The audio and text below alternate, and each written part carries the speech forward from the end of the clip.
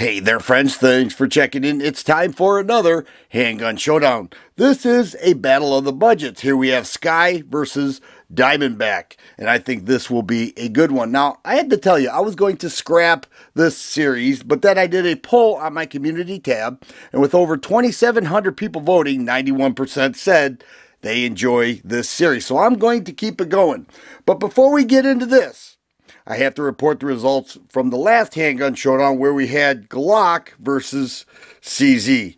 And I thought it would actually be closer than it was, but by a fairly large margin, CZ ran away with this one. People love CZs, and they are very diverse with their handguns. They have all different sizes and striker and hammer fire guns, and they keep innovating even more. So CZ won this one. But let's get into the battle of the budgets, SCCY versus Diamondback, and we will start with SCCY. I have two SCCY handguns to feature. Let's start with the 380 model called the CPX-3. This is a nice handgun.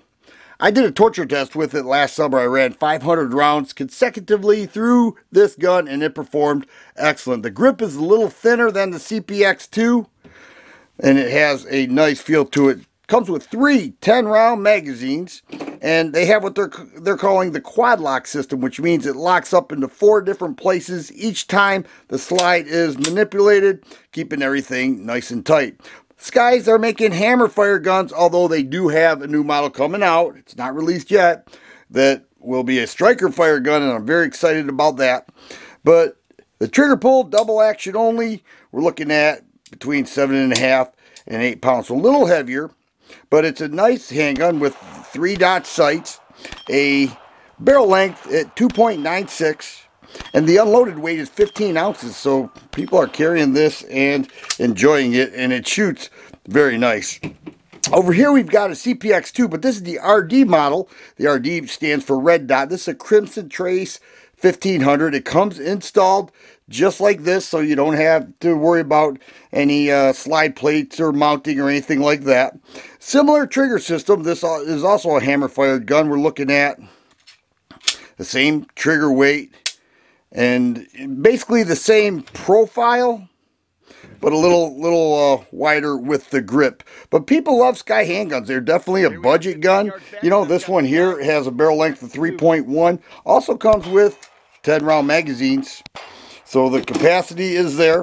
And as for the red dot, you know, it's an auto-dimming red dot that is said to have 20,000 hours of activity time, I guess is the way to say it. And, you know, people are moving toward red dots with their CCW guns.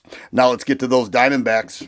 I am featuring 2 Diamondbacks as well. Let's start with the DB9 Gen 4. 9mm handgun, extremely small and lightweight. Its loaded weight with 7 rounds is 16.25 ounces. Check that out. 0.81 inches wide on the slide.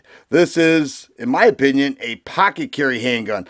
Finger extension there on the magazine base plate gives 3-finger contact, but the Gen 4 has some improvements. They changed the grip texturing. You can see that it's got front serrations, but the trigger is a little bit heavier on the first pull, but check this out.